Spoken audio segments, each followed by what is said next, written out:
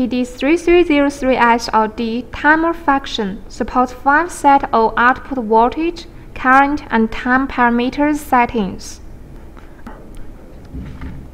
According to the user's requirement, we can set targeting ones within the scope of any output voltage, current, keeping time, meet the requirements of the automatic control.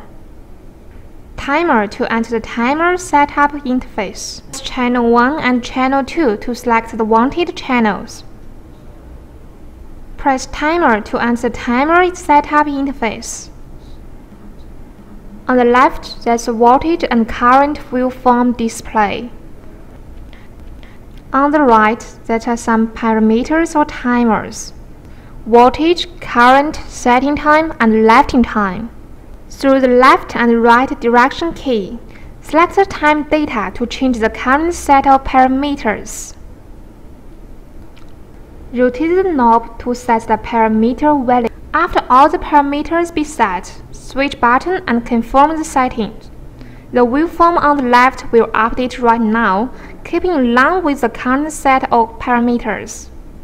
Press Timer again to exit the current interface and enter the main system interface. Switch on the channel output.